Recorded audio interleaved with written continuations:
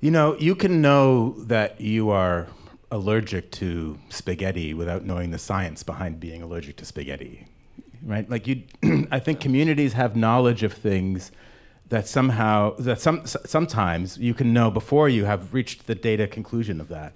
Maybe that's a reason why the data should be made available, should be discovered. And maybe there's a reason also why that data doesn't exist. I think that's really part of the other question. It's just the same. It's true for, say, hate crimes data. Hate crimes data reporting in this country is incredibly shoddy, and it's actually voluntarily reported by precincts across the country. The FBI has almost no real data as to how many hate crimes there are in this country. And why is it that the policing structure is so prevalent in our society, and yet we actually know so little about how it's carried out? I think that there's a structural question there that we should really be addressing.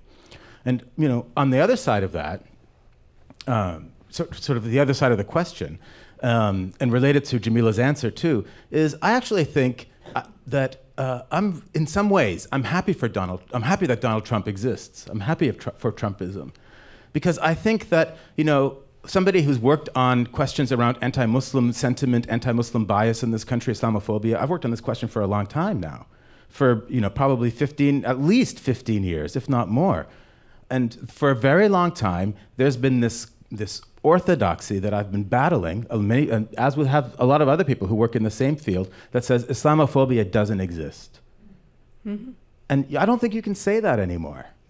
And they say the same thing about anti-police brutality, about police brutality, anti-police violence, about LGBT hatred in this country. I actually think that we have an opportunity here to see really the mobilization of those forces against us. And to me, it's actually not that shocking.